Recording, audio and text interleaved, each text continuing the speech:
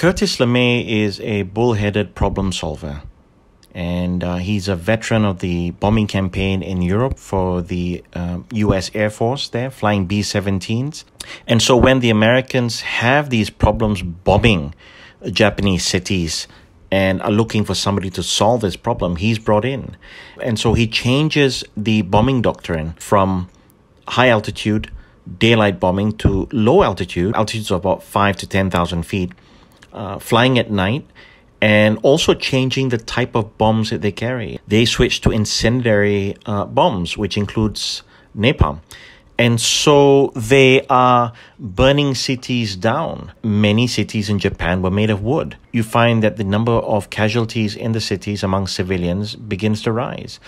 In the first bombing campaign over Tokyo, it's estimated that he killed anywhere from 50 to 100,000, the first bombing mission. There are some people that would suggest that the numbers of people killed in his bombing campaign exceeds 500,000. It is also believed that the success of his bombing campaign in Japan that influences General Kini, who is MacArthur's right-hand man and the man in charge of the air campaign in the South Pacific.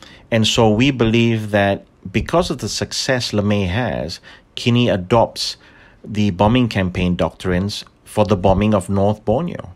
Robert McNamara is a very important character when we talk about the bombings of North Borneo, and also how it's related to the bombings of Japan, especially with military doctrine, the bombing doctrine. Robert McNamara served in the U.S. Air Force as an officer under LeMay and had great insight into what was going on behind the scenes and the bombing doctrine, the bombing campaign, and LeMay's train of thought. At the end of the war, the roles are reversed. He eventually becomes Secretary of the Defense for the United States government. And LeMay serves under him as head of the U.S. Air Force. And so when you listen to McNamara, he will explain a narrative that I think resonates with many of us as to the thinking and thought with relation to fighting the war against the Japanese. What is clear in the bombing doctrine before the launch of Operation Oboe 6 to retake North Borneo and Brunei is that there are no clear instructions given to bombing crews not to bomb any towns or civilian homes, villages, and places of worship. What they have indicated is that places to be avoided being bombed are hospitals, POW camps, piers and docks. And unfortunately, it is open season on towns and villages. And so if you look at the data, which I have shared, it is very obvious that it is open season on pretty much any target of opportunity, be it civilian or military.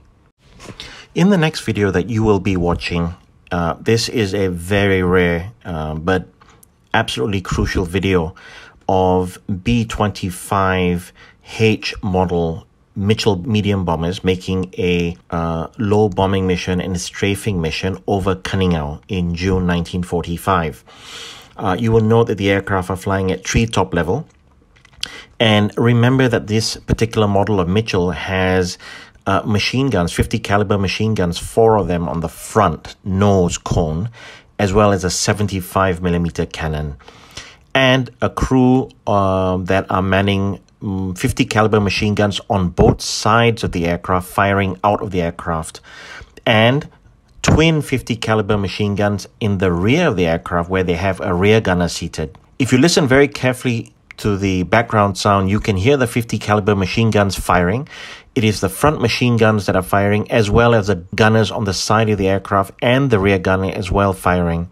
Now, with the rear gunner position, you can actually see the white trail smoke coming up from the 50 caliber machine guns as he fires, as the aircraft flies past targets. You will take note of how long they are flying over Cunningham and how much gunfire and firing they're making. So if you would assume that the Japanese were stretched over a 10-kilometer area in Cunningham, which of course is not possible and not logical, or that they were merely attacking the Japanese airfields. And there were two airfields in Kaningao, one in Kaningao itself and one in Bingkor. That too makes no sense as well. And so what we have come to the assumption is that they are firing randomly. Not only are they attacking the Japanese airfields and they're firing on the Japanese airfields, they're firing on any building, any structure in the vicinity of their flight path. And so if you have villagers living along the route, and you have the door gunners, the rear gunner, and then the pilot firing the front guns, it is very likely they are going to hit civilian homes and buildings as well as individuals as well, who are not Japanese soldiers and not combatants.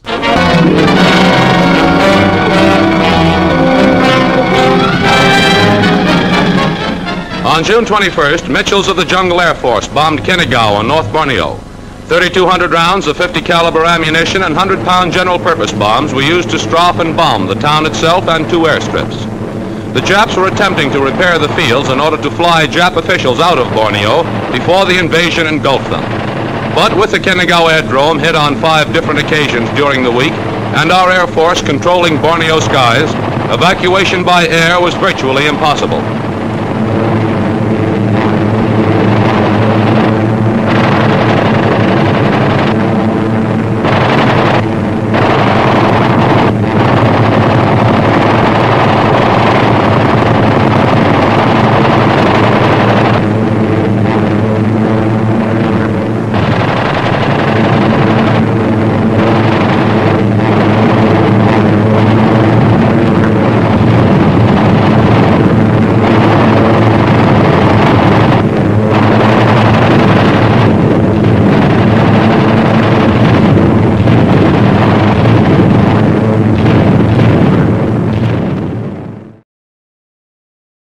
This photograph taken from a B-24 American bomber on a bombing mission over Sandakan in June 1945 is an excellent capture of a bombing mission on the northern end of Sandakan town, which is Kampung Sim Sim. In the boxes that I've highlighted, you will note that those areas are primarily village areas, which is also today still Kampung Sim Sim. Now, if you were to look at a Google Earth snapshot of the same area, today you will note that that is Kampung Sim Sim, and it hasn't changed since the Second World War, except that it has expanded in size. Now, in the aerial photograph taken during this particular bombing mission, you will note the bombs are landing in the village area itself, the village homes. So these homes are made primarily from wood, and so bombs dropped, if there is a strategic target or a necessary target there, more than likely it would involve injury or deaths to civilians living in these village homes in Kampung Sim Sim. You will also note that I've circled a bombing strike on the harbor area in Sandakan town as well. If you look to the left of the photograph, you will note that some bombs are landing on the adjacent hill overlooking the bay and Bahala Island. And those bombs obviously either missed their target or they are targeting possibly Japanese outposts on the hill. But the most crucial part of this photograph is that the bombs are landing within the village areas, and you can see the white smoke rising from the village areas where the bombs have struck. Another bombing mission gone astray is the bombing of Brunei town in early June 1945. There were clear instructions given to all air crews and commanders that Brunei town was not to be bombed. And this is very clear in the invasion doctrine, but for some reason, 6 bombs were dropped by Australian Beaufighters on Brunei town. We are, however, unsure of the number of casualties and the level of damage in the town based on this particular photograph that was recorded by one of the air crews after the bombs were dropped on Brunei. If you were to look at the statistics for bombing missions by the 13th Air Force or the Far East Air Force under General Kenny, you will note that Jesselton town is bombed and strafed at least 15 times. This includes Penampang and Mangatal as well as Inanam.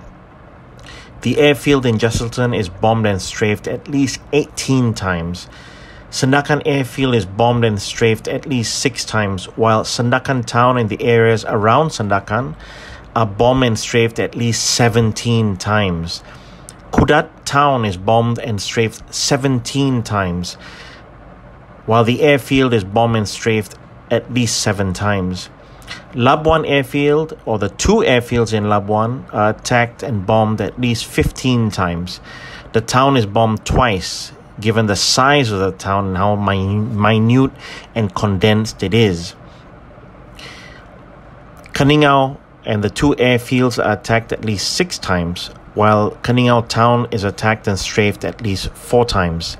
Ranao is attacked at least 3 times towards the end of the war.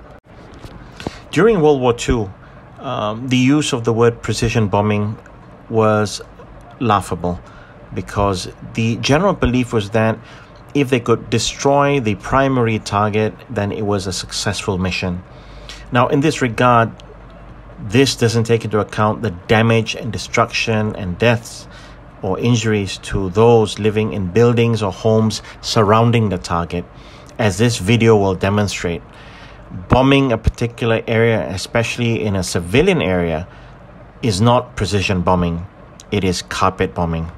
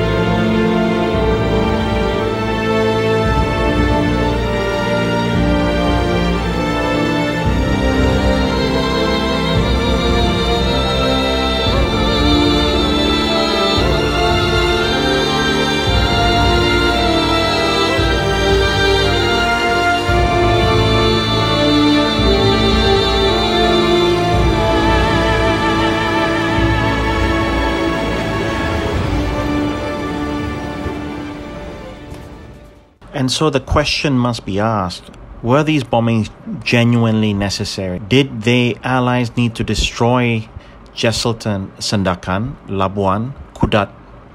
Did they need to strafe and shoot, machine gun, Kaningao town? Were these genuine military targets? And this is one of those debates that will continue for time to come. Some would argue it was absolutely necessary in defeating the Japanese. Others will argue no, it wasn't right because these were not genuine military targets. Civilians are not military targets. And if we go back and look at LeMay's doctrine, where he changes Allied military doctrine in the bombing of Japan, in the destruction of North Borneo towns, there are similarities. By destroying all towns the Japanese happened to be in or around. Was it morally right? Was it necessary?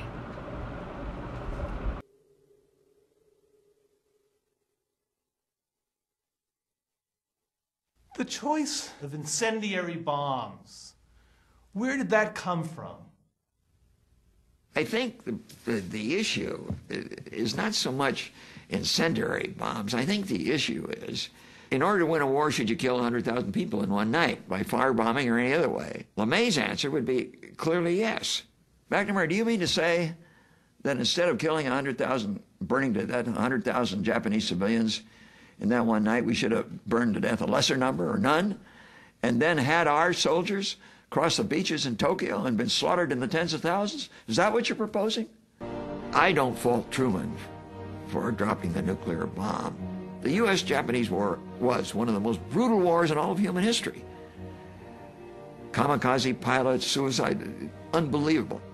What one can criticize is that the human race prior to that time and today has not really grappled with what are, I'll call it, the rules of war.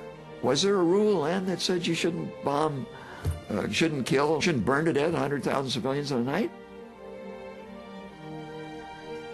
LeMay said if we'd lost the war, we'd all have been prosecuted as war criminals. And I think he's right. He, and I'd say I, were behaving as war criminals.